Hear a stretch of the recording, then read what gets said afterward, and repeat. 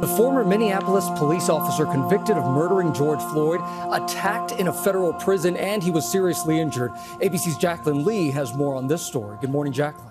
Hey, Gio, good morning. George Floyd's death obviously rocked the country in 2020, sparking nationwide protests about police brutality and race relations. And now sources say the man at the center of it all, found guilty of murdering Floyd, is in the hospital. Shout it out, it's your boy GP the Beast, man. And we're going to tap in about this dude, Derek Chauvin. You know, he the police that killed the boy Floyd. And you know what I'm talking about? Did he think that he was going to actually get away with that? Did he think that he was going to actually be able to do time and walk the line? If he did, he got it wrong. One thing about prison, if you got that monkey on your back, you got that target on your back, somebody gonna get at you. This time, it happened to be a Mexican mafia, which means the boy, Derek Chauvin, he got troubles. This morning, sources tell ABC News Derek Chauvin, the former Minneapolis police officer convicted of murdering George Floyd by kneeling on his neck, sparking massive civil rights protests, is now in the hospital with serious injuries after getting stabbed by another inmate. The court commits you to the custody of the Commissioner of Corrections for a period of 270 months. 47-year-old Chauvin is serving out his 21-year federal sentence for violating Floyd's civil rights and a 22-and-a-half-year state sentence for second-degree murder at this medium-security federal correctional facility in Tucson, Arizona. Back in August, officials moved him there from this maximum security Minnesota state prison, where he was mainly kept in solitary confinement largely for his own protection. The Bureau of See, when you a cop, and you a cop like Derek Chauvin, that got a high-profile case, it's no safe place for you in jail. He should have stayed in solitary confinement, because that's the safest place he gonna be. And even in there, they will get him. They gonna get him because it's dudes in here that ain't never getting out. And they don't think they getting out. They don't think no laws is about to change for them. They don't feel like nothing is in their favor. But what they do feel is in their favor is respect. And the person who takes out Derek Chauvin will be respected. He'll be known forever. Now, this person might have had life in prison, but he just made the history books. The person that just stabbed Derek Chauvin just made the history books. Derek Chauvin should have never got out of solitary confinement. But it's hard. You know it's hard. Who wants to do 15 years in a motherfucking 5x7 cell? You know what I'm talking about? However size it is. It's very small. It's very uncomfortable. No humans around. No female. Nobody to communicate with. All you can really do is read a book. They are allowing you to have TVs now in the hole. Maybe he got a TV, but even that's not enough. Own protection. The Bureau of Prisons only revealing an incarcerated individual was assaulted at the Federal Correctional Institution, Tucson, yesterday. In a recent documentary called The Fall of Minneapolis, Chauvin spoke to the media for the first time, calling the trial and sentencing a sham, claiming his use of his knee on Floyd's neck was part of his police training manual. In fact, I'm looking at it right now. 5-316, maximal restraint technique, right in their written policy manual. And sources say Chauvin is, as of now, in stable condition and is expected to survive, but we have not heard back from his attorney or the prison. With the kind of case that Derek Chauvin has, I'm surprised he ain't been stabbed a long time ago. I'm surprised he lasted this long. And I will be surprised if he make it out of prison. The only way he gonna get out of prison is if he get out of prison early enough, in time, for nobody to get to him. But it's out now. They smell blood. No matter where he go, they gonna be on him. Cause somebody is going to be the one. Somebody wants to be the one. Tonight, a former Mexican mafia member has been charged with attempted murder for the stabbing of former Minneapolis police officer Derek Chauvin. Federal prosecutors say a 52-year-old inmate stabbed Chauvin 22 times with an improvised knife. It happened last Friday in the law library of a federal prison in Tucson. He told the FBI he'd been thinking about assaulting Chauvin for about a month. Chauvin is serving more than 20 years for the murder of George Floyd. It was only a matter of time. I'm surprised one of the brothers didn't get him. I'm surprised a Mexican mafia got him. But he's a target, and he's a target for anybody, especially somebody that's looking for a rep, especially somebody that's looking for a name. He'll never be able to walk them halls again. It's really bad. It's really bad for police to go to jail.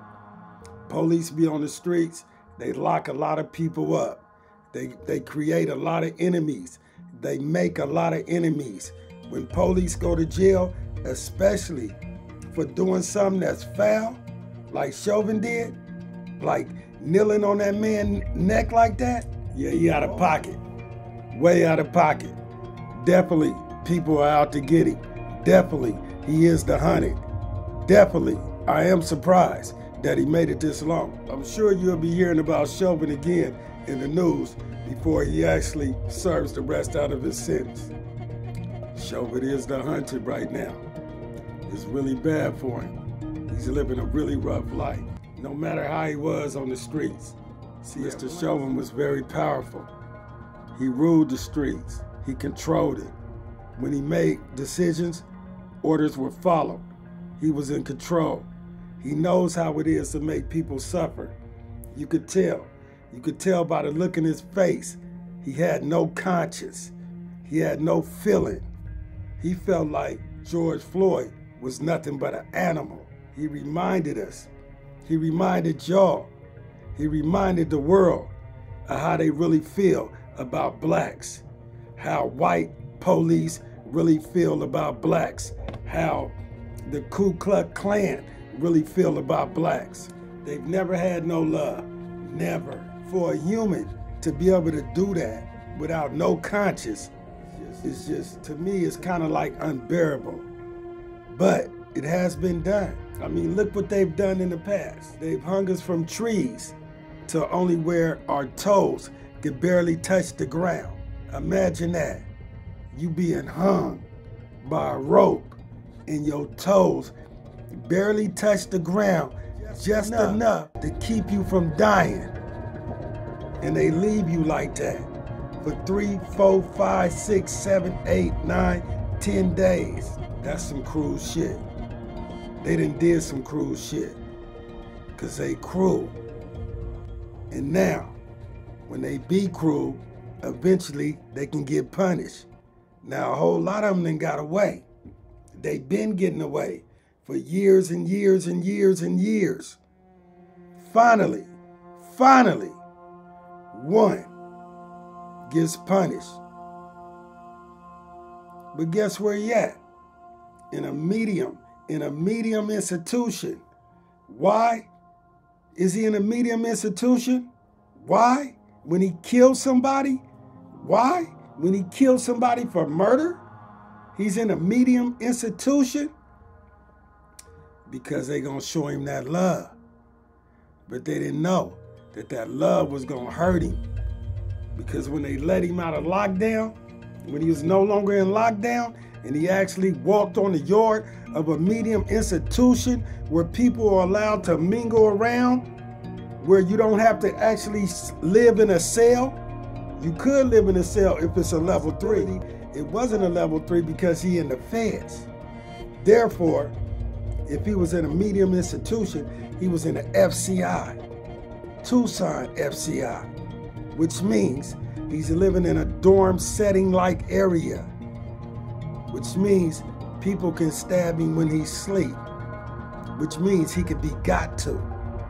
Now, I don't know if he's in a cell or if he was in a dorm, but it's still wide open. He's still allowed to go to chow. He's still allowed to go to the yard. He's still allowed to go to the law library where he got stabbed at 22 times. He in the law library actually trying to beat his case on some bullshit when he know he hella foul. And they in there watching him. And you think that ain't making him mad? This motherfucker in the law library trying to get out early. You know what? I'm gonna take this motherfucker's life. Fuck him. Fuck him. If the blacks don't do it, I'ma do it. But somebody gotta do it. Cause it gotta be done. Because that's the law. That's prison. Prison ain't like the streets. When you violate the law of prison, they gonna get you. They gonna get you every time. You see what they did to Jeffrey Dahmer? You see what they did to Whitey Vulture? You see what they did to Roger Kibbe? The convicts gonna get you every time. You see what they gonna do to everybody that go in that motherfucker that's foul? They gonna get them every time. In America, everything you ever got as a people, you either had to fight for it or you had to die for it. John Turskak was the guy who got him. He told investigators that he targeted the Minneapolis ex-police officer because he wanted to kill him. He said he wanted to kill him the day after Black Friday so he could make sure it represented the black cause. The Mexican Mafia was on his shit. He was like, okay, I'm gonna take care of this for the blacks because I want him dead too. Black and brown coming together. Ain't that something? Welcome back. We have some breaking news that we need to get to. We have new details in the prison attack on former Minneapolis police officer Derek Chauvin. We know he was stabbed 22 times last week, and he's serving time at a federal prison in Arizona for his role in the death of George Floyd. Now today, a 52-year-old inmate, we know his name to be John Tursak, was charged with attempted murder in the stabbing. He reportedly told FBI agents he attacked Chauvin on Black Friday as a symbolic connection to Black Lives Matter. Okay, man, y'all see what it do, man. I hope y'all liked it, that, man. You know, I had to tap into that because he in prison, he a white cop, he got stabbed, and you know what I'm talking about? I'm trying to bring y'all this content on the way I feel about it and give you the insight and the game that I got about being in prison. You know what I'm talking about? So I hope y'all gave me some likes, give me some subscribers, share, you know what I'm talking about? Tap in with your boy, send the comments, let me know what you like, man. Let me know what you like, let me know what you don't like, man. I'm tapping in with y'all, man. Shout it out. You already know how we do it, man. Shout it out, that part.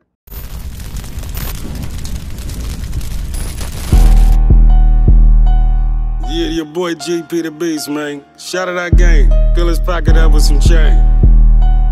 I just want to talk to him. Tried to smut my name. But niggas know I'm about it. And what fucked me up is the niggas that spoke about it. Niggas that even defend me. They don't know I know about it. They don't know. What really fucked me up, the hater side was the most crowded. I don't claim clicker, but I do be around it. And when I leave the house, I don't never leave without it. Never. I don't never sleep without it. Shit, I can't even eat without it. I got it when I'm getting my dick sucked. Can't even freak without it. First thing waking up, I don't brush my teeth without it. When I'm in the city, I don't slide through the streets without it. Niggas might catch me slipping if I be without it. So to leave home without it, I would never think about it. Mozzie and Emozzie, my nephew, don't even think about it. Born with this game, shit, I would never eat without it. They gave me 17, I couldn't believe I got it. Thought I was through with money, but I refused to believe I got it. Bitch ass nigga snitch, forced me to take a plea about it. Talk shit behind my back, no time to think about it. Ain't no running from the phone, nigga, I gotta go see about it. And it gotta be a body before we can talk peace about it. Talk shit on the net. Shit, we in the streets about it. Oh, you know about a body, nigga? Don't even speak about it. Hey, nigga ain't built to actually be about it. Okay. And if it ain't no paperwork, nigga, then why you speak about it? Where you from? The Heights or Oak Park? They always ask about it. I'm a product of both, nigga, and I'm a smash about it. Nigga, I always wanted this money. I still dream about it. So crack to the city by any means about it. I could have been a tycoon, nigga. I thought about it. But a nigga still a goon, nigga. Ain't no doubt about it. The bitch wanted to freak shit, wasn't no doubt about it. Told the bitch I'm cool, she got dismissed and got outed. She pouted. I thought about it. I made a call about it. What she thought? Since I've been gone, I wasn't about it. I got the game from the dope fiend. Trap house had them crowded. Nigga, they know the fiends. They taught me how to reroute it. How to repackage it up. Shit, I had to recount it. I'm a legend in the city. Missed shot and I'ma rebound it. Respected on the block. Better ask the streets about it. Been locked up in the pen. Shit, I hate to think about it. I've been neglected a lot, shit, but I'm cool about it. Nigga shot at me and missed, and that nigga made the news about it. Recognizing my mistake, nigga, I ain't no fool about it. I got motion in these streets, and I can't move without it. Mama gave me some game, I wasn't too keen about it. I rejected it a lot, but I was unforeseen about it. No warning shots in the pen, shit, you better read about it. Catch your body in the pen and let they folks read about it. The bitch said she loved me, but her movements made me doubt it. She wasn't in the visiting room and that motherfucker was crowded. Niggas say I went bad, shit, nigga, I heard about it. But no paperwork exists on the case with my words about it. Niggas say I robbed my nigga mama, how you think I feel about it? That nigga mama like my mama, I'm ready to kill about it. If our city come together, nigga, we should kill about it. Everybody buy each other music, let's get a meal about it. Lil GP and GP3, they with it and they bout it. Them little niggas clone me, ain't no doubt about it. Doing shit that I do with the same route about it. It's like doing business with myself. All we do is count it. Never understood why they hate. I would just think about it. I'm trying to figure this shit out so I could teach about it. I had Dayton's on every car. The streets would speak about it. Went to the feds, extra 5 for packing heat about it. Got stripped for the crown. Used to be the king, but got outed. But my nephew took it over, so I'm really proud about it. Niggas made decisions and split the hood about it. They can't love you like I do, they didn't grow up around it. Got my first kick at 15, I'm really bout it. My brother got smacked by the rollers, I had to read about it. Being black can fuck you up, who gon' teach about it? If the culture is fucked up, who the one who gon' preach about it? Who gon' talk about it? Who gon' walk the walk about it? My closest nigga let me down, but I don't talk about it. My other nigga got at my bitch, I never spoke about it. In return, I fucked this bitch and made a joke about it. We settled the shit, we smoked and had a drink about it. We dapped, saluted, and decided not to speak about it. These niggas keep testing me and I always beast about it. So I had a word with God and ask him what he think about it. What you think, God?